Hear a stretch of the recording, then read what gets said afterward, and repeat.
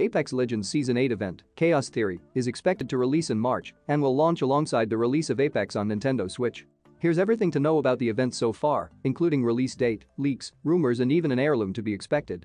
The event is expected to start on March 11th, just a couple of days after the Switch release for Apex Legends, on March 9th. This will follow the conclusion of the Anniversary Collection event on March 3rd, after it was extended by a week. Events typically last between 2 and 3 weeks, so expect a similar time frame for Chaos Theory.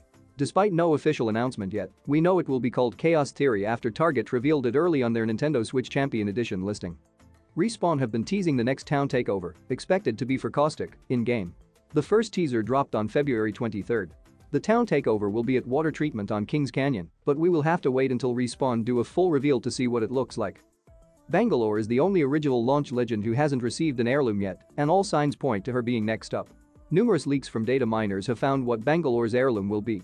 The Anniversary Collection event provides the opportunity to get 150 heirloom shards, so if you're a Bangalore main, you might want to hold on to those shards for a bit.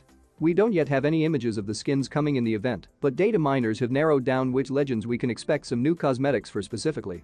Thanks to reliable leaker BS12, the expected event skins are for the following characters. Legendary skins for Caustic, Crypto, Gibraltar, Loba, Rampart, Revenant, and Watson. Epic skins for Octane, Caustic and Watson. That's everything so far about the Chaos Theory event, though there are still a lot of details unknown. We'll keep you updated on everything right here on this channel.